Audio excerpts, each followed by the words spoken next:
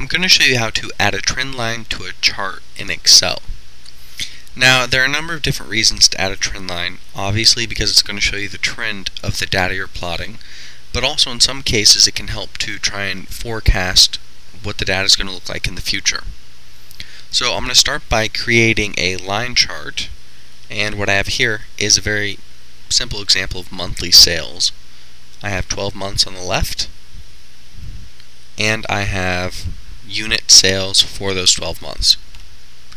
Now to create the chart, I'm going to go up to Insert, and I'm going to click Chart.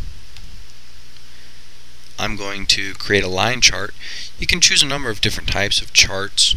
XY scatter plots work very well for this also, but I'm going to stick with a regular line chart. And I'm going to go with the default type, the line with markers displayed at each data value. So I'm going to click Next. Now I'm not going to explain every step in the chart wizard because I've already done that in a separate tutorial for the chart wizard, but the one thing I do want to make sure is that on the series tab my data is the correct data. So my category x-axis, I want to make sure that's right, sheet A1 to A14, and that's incorrect. So A3 to A14, and also make sure that my values are correct, which they're not. So I'm going to change that to B3 to B14, and I'm going to give it a name. I'm going to name this monthly sales. Next, now on the chart options, I'm going to take the legend off because I already have a title, monthly sales. I'm going to keep my title at monthly sales and click Finish. So now I have the basic chart that I want to create, and I'm just going to move it down here a little bit.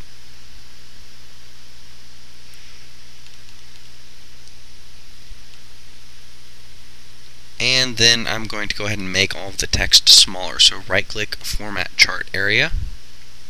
Then I'm going to go to the Font tab, and I'm going to select Size 8 font. So there, it makes my chart a little bit easier to read and much easier to understand over a time series. So the next thing I'm going to do is to add the trend line. Now it's very, very easy to add a trend line. All you have to do is simply right click the plotted data and click Add Trend Line. Otherwise, just make sure the chart is highlighted anywhere and go up to where it says Chart at the top of the window and select Add Trend Line. The Add Trend Line window is going to pop up, and it's going to give you a selection of 6 different types of trend lines to choose. You have linear, logarithmic, polynomial, power, exponential, and moving average. Now most people just use the simple linear trend line. It's a straight line that's going to plot through your data and basically give you an average. And depending on the type of data you're plotting, you may choose to use one of these other types of trend lines. It really depends what you're doing. I'm going to go ahead and briefly mention the moving average though also. The moving average takes an average of a certain number of periods and then plots the trend line based on that average.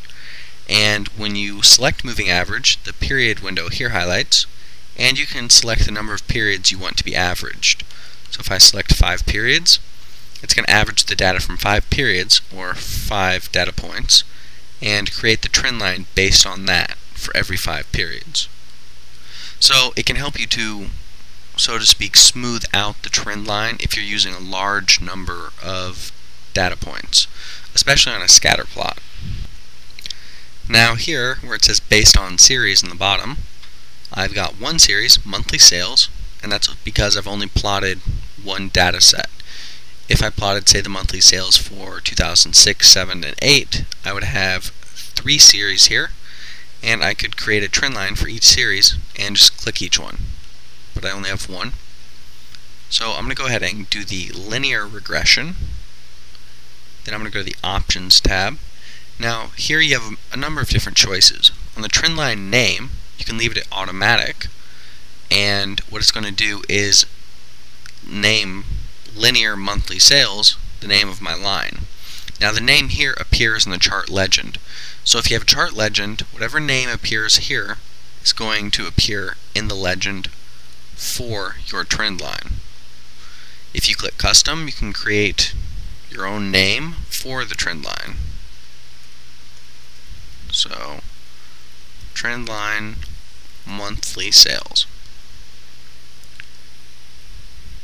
And that's how you can custom name it.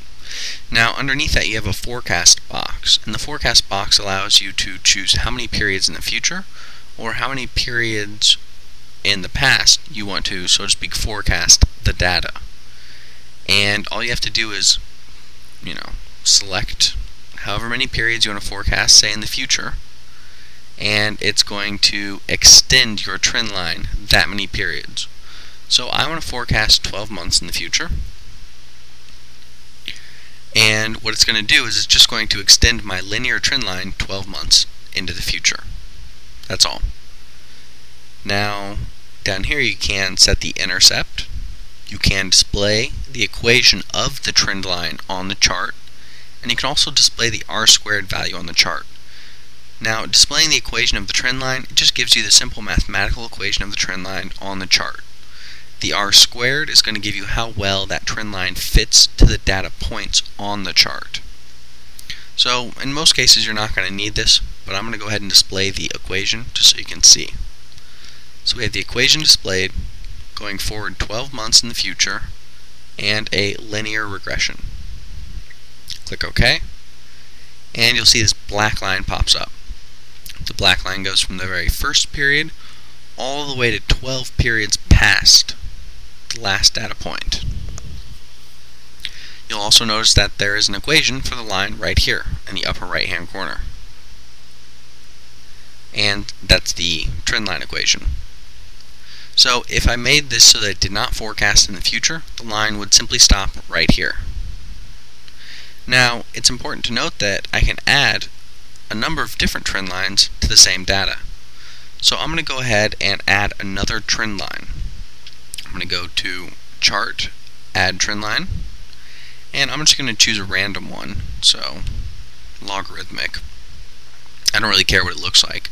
The point is to illustrate what's going to happen.